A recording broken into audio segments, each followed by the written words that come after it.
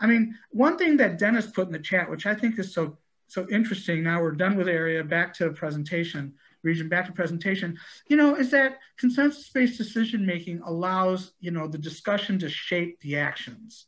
And so I think the example of the fundraising mechanism, whether we want to put that on the page, we had lots of discussions, some outright opposition, some support, and then someone who was in opposition expressed the valid concern. Well, maybe we need to talk to our groups, and because we're all part of this process, a proposal emerged to do just that, and that's exactly how it works. Does anybody have any other quick comments before we turn it back over to Mark?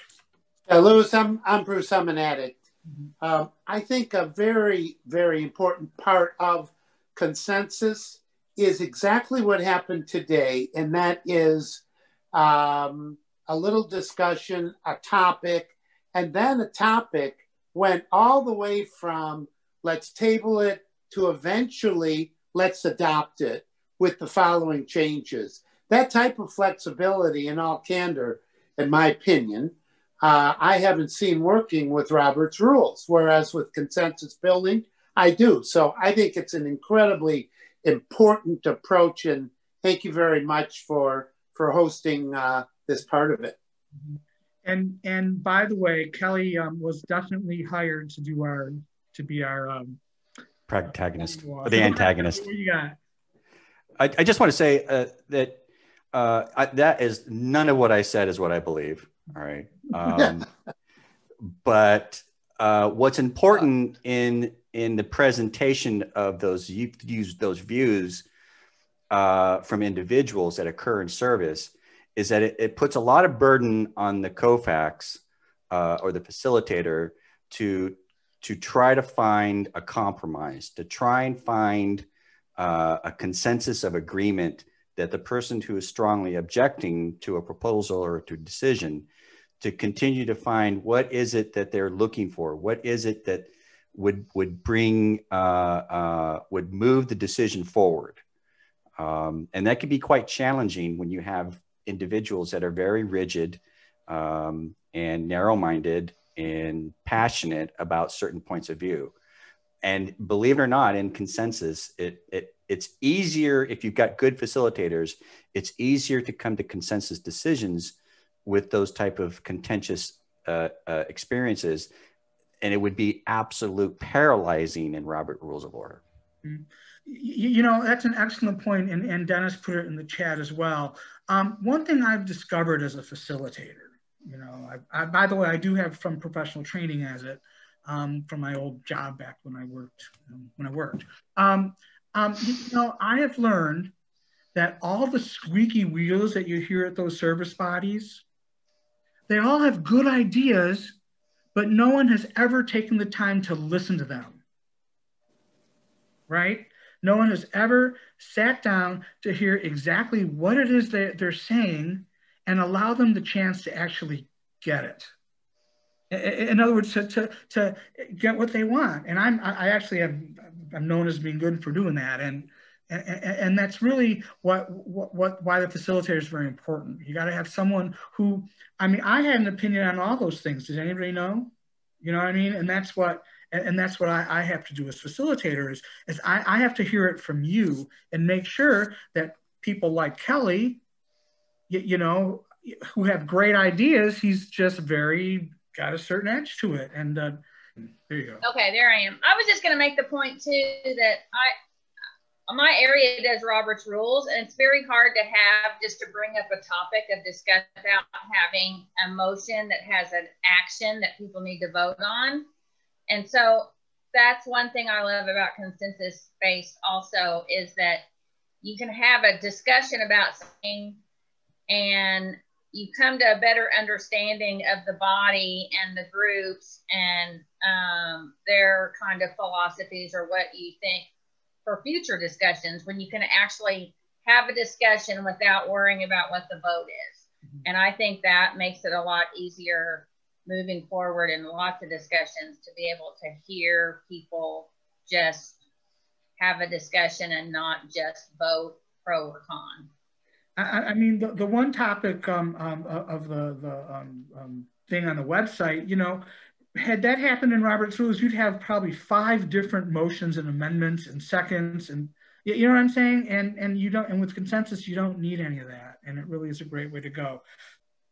Hi, my name's Laura. I'm an addict, and as Mark had talked about, I was a co-facilitator for both the WSC in 2016 and 2018.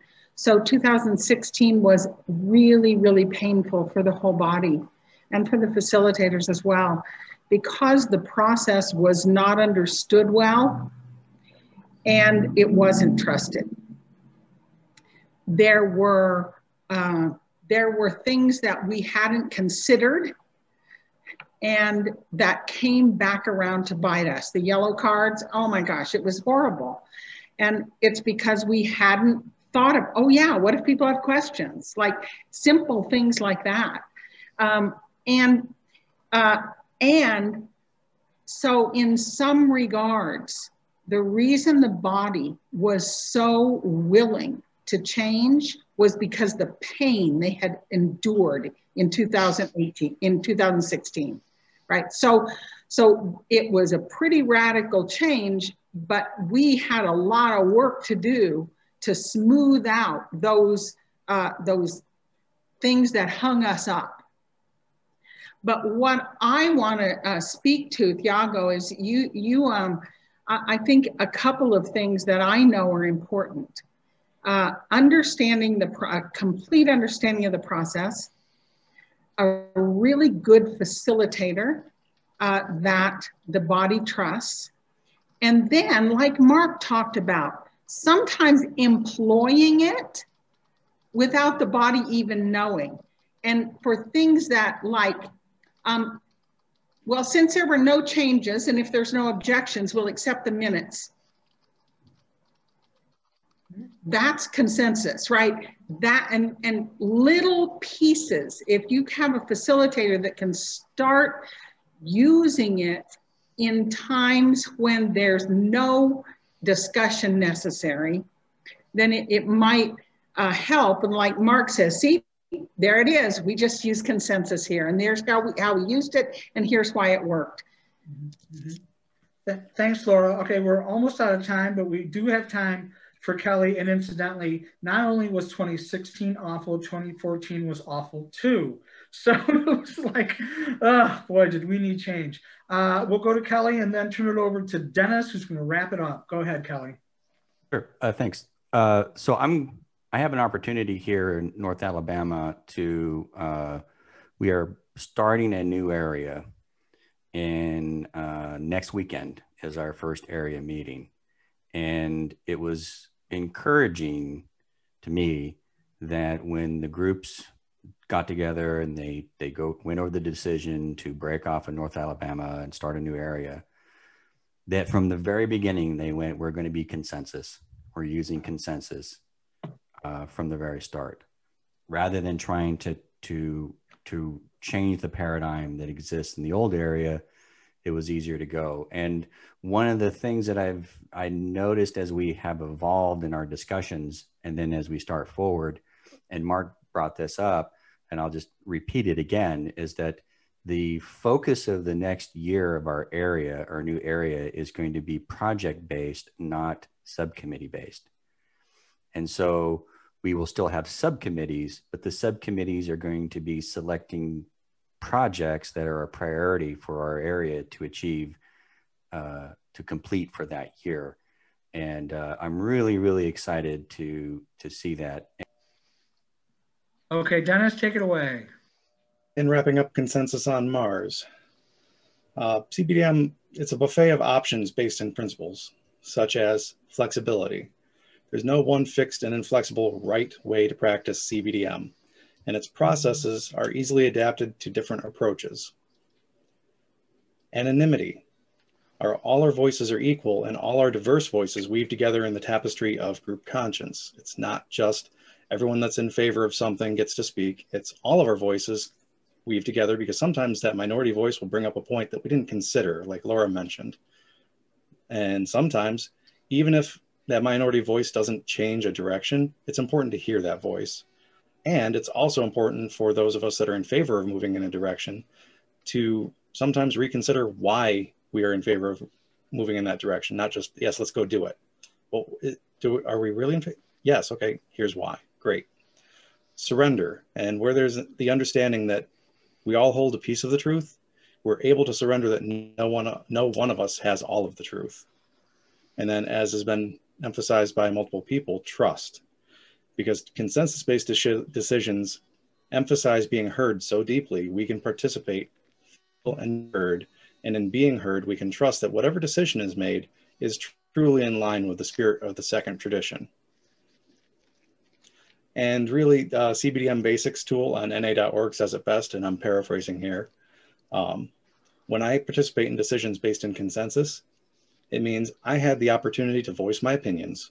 I believe and trust that I have been heard, and I can accept our decision, even if it's not what I would choose. And in that, I became we. So thank you. And that's it.